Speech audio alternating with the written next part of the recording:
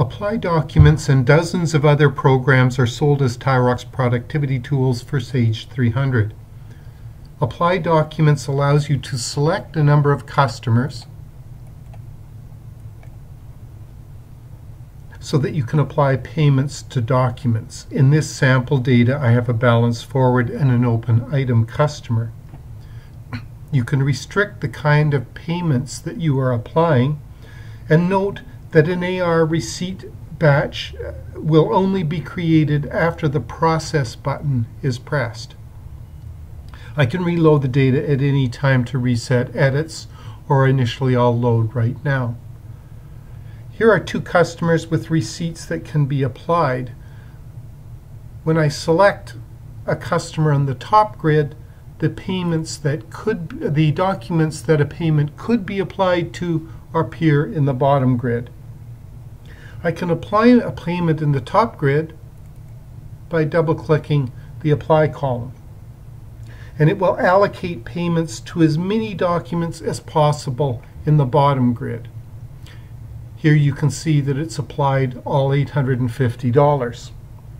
I'll reset edits, and you'll note that if I don't want to apply to all documents, I can select a document in the bottom grid to skip.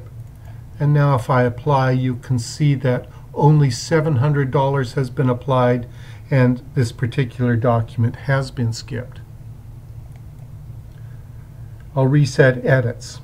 In a situation which I'm describing with an open item customer, where the payments and receipts are typically one-to-one, the same rules apply.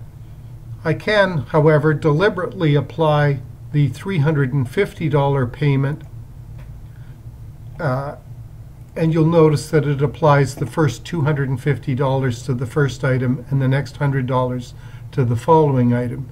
Of course, what you really want to do in this situation is probably select from the bottom, so that here's my $250 payment, and I'll apply it here. Here's my $350 payment, and I'll apply it there. When the process button is pressed, you'll be asked for an AR receipt batch, and I'll just type in some descriptions, and I'll deliberately enter a date outside the fiscal calendar to show you what would happen there. You'll notice that the errors are trapped and you're referred to the log. If I click the log button, you'll see the reasons why the document wasn't applied. That completes a quick look at Apply Documents. Please visit tyrox.com for more detailed information.